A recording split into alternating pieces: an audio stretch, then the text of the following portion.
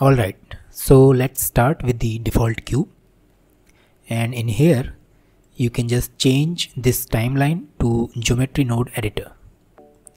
Now with this cube selected, click on new.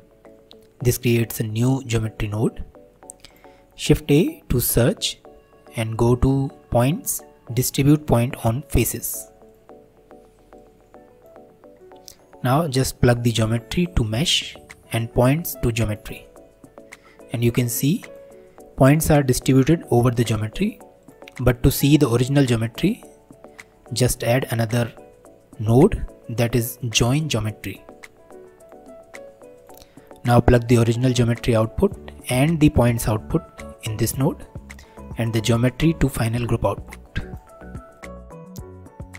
Alright, so now let's distribute some objects onto these points, and the objects that I'm using are from my own stylized nature pack. So this is a nature pack low poly that I have created earlier, and this is available to download on my Sketchfab account. I'll put a link in the description. You can download this pack, and I will also put a link to download this original blend file so you can try out these nodes yourself. Alright, so let's start with the simple grass object. So this is the grass. And now to use it inside our node editor, just press Shift A, search for object, and in object click on the grass. You can also just click and drag from the collection inside the node editor.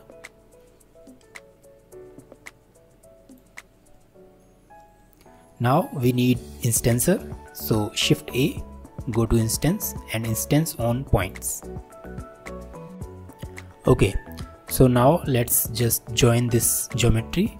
So now I don't want these points to be shown here, so I'll just control right click drag to cut this connection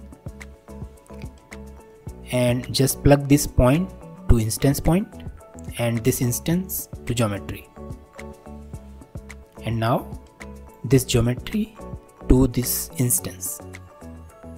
So you can see now our grass geometry is instanced on these points. Okay, so now comes the fun part. I just want to distribute this grass on the horizontal faces, not these vertical faces, and I'm going to use the Z normal for that. So let me show you what I mean by that.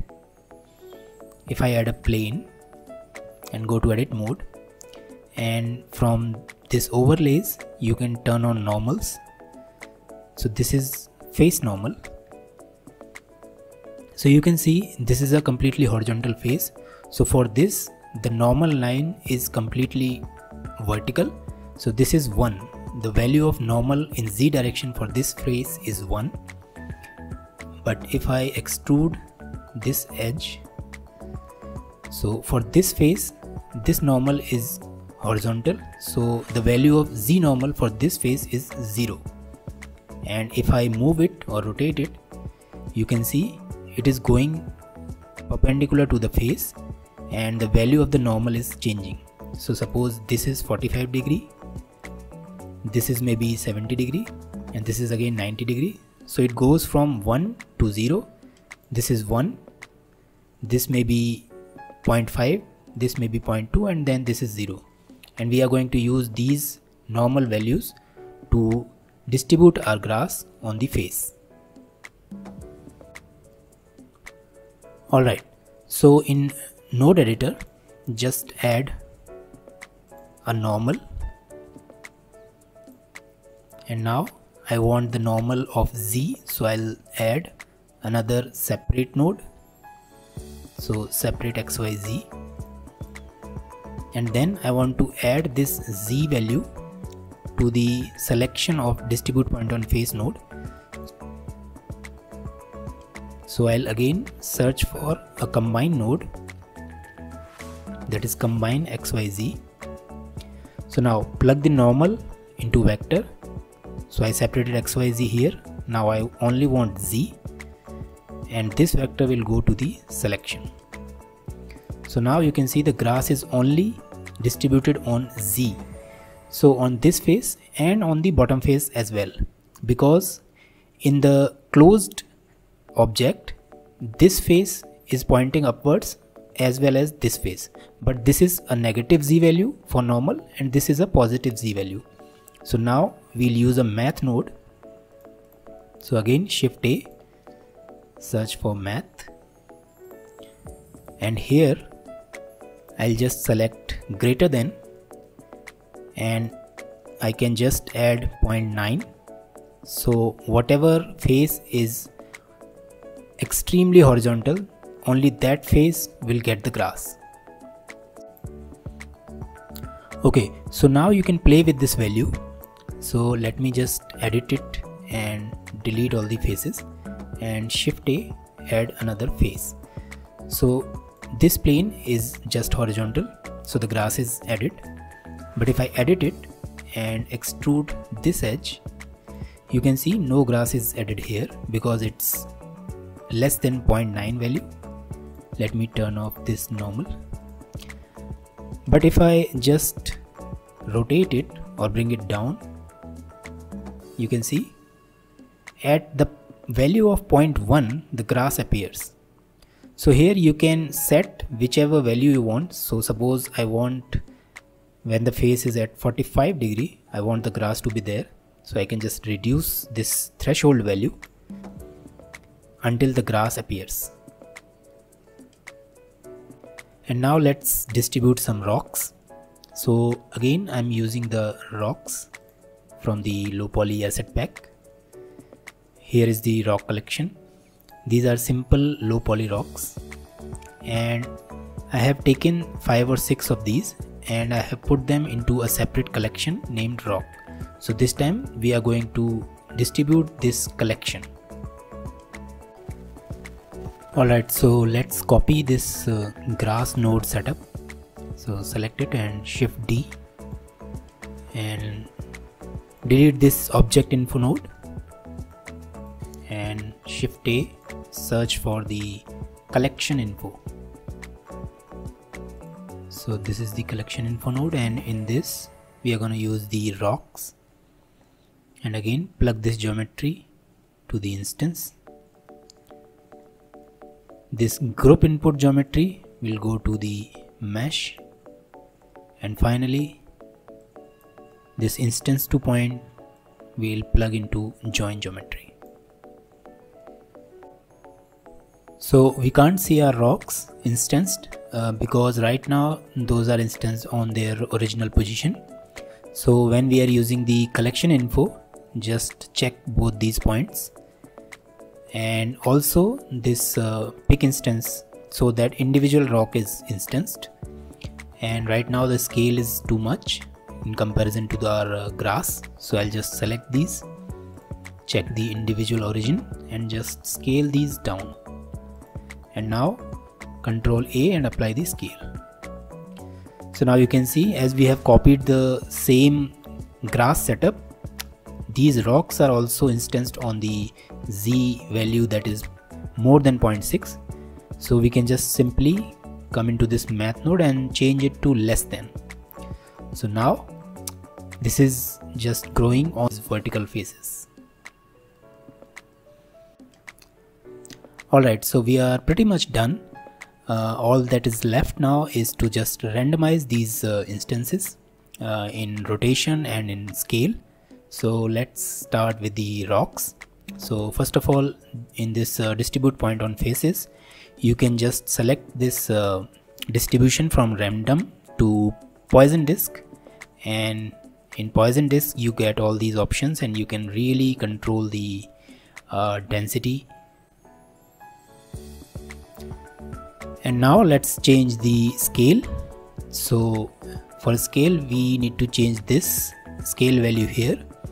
So you can randomize it directly from here, but to get a proper control you can just use the random value node.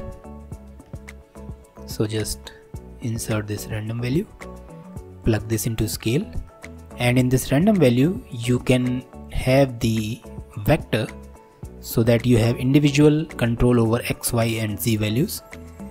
So now you can select the XYZ minimum and maximum. So let's say we just want to change it more in the Z direction and less in X and Y. So for X and Y, the minimum, let's say we put 0.8 and maximum 1. But for Z, let's put the minimum to be about 0.3 and maximum to be 1. So there's much more variation in Z rather than X and Y. Now let's come to the rotation. And rotation also you can just directly change it from here. But as we are instancing these points on three-dimensional face, so right now we need the normal of these faces to control the rotation. So we can just plug this rotation into rotation. So now the origin is normalized against this face to rotate, and we can also add a normalization for the rotation. So just search for Euler rotation and just plug it between the rotation of points, and now in this make it local, and you can play with the value. But I have checked and I found that X value of -90 and a Y value of 180 works best in my case. So now the rotation is pretty randomized. Alright, so let's quickly create a material for this base. So just select it, go to shading, and let me create a new material. And this is also simply using the geometry node. So search for geometry, and again we'll use the tangent. So separate XYZ node, plug the normal to vector and add a color ramp,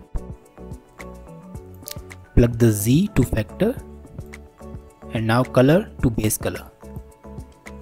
So this black to white is distributed along the Z normal value.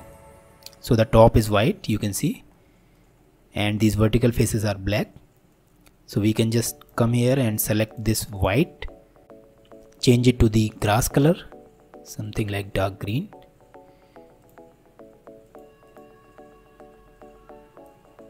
and this black color, change it to a rock color. So now if I just disable the geometry node, you can see it is also distributed according to the normal. Alright, so now you can just add geometry on top of each other. So for example, if I want to distribute these flowers with the grass as well. So here I have taken these 4 flowers from the same nature pack. Let me just scale these down also, apply the scale, and I have put them in the flower collection. So to add them, I'll just copy this grass node, Shift D to duplicate it, and again I don't need this object info, rather I'll add a collection info, and in the collection I'll choose flowers. Check both of these, plug the geometry to instance and select pick instance. Also plug this node here, and finally our instance into our main merging geometry.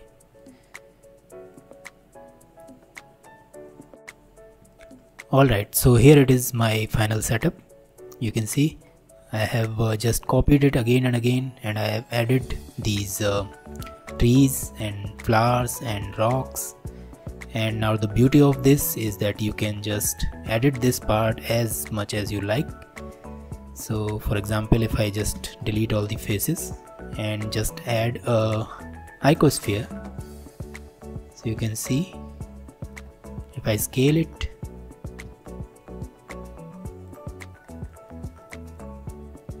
our geometry nodes will get applied according to our node setup. I can just select any face, extrude it, So because these geometry nodes are applied as a modifier, you can see it here. So you can just stack more modifiers on top of the objects and just add more geometry. So for example, this is a simple part that I have subdivided, and I have added an array modifier with a Bezier curve and also a curve modifier. So now if I edit this Bezier curve, I can just edit this whole geometry. So if I extrude it and just tilt it, I can just create more geometry out of it.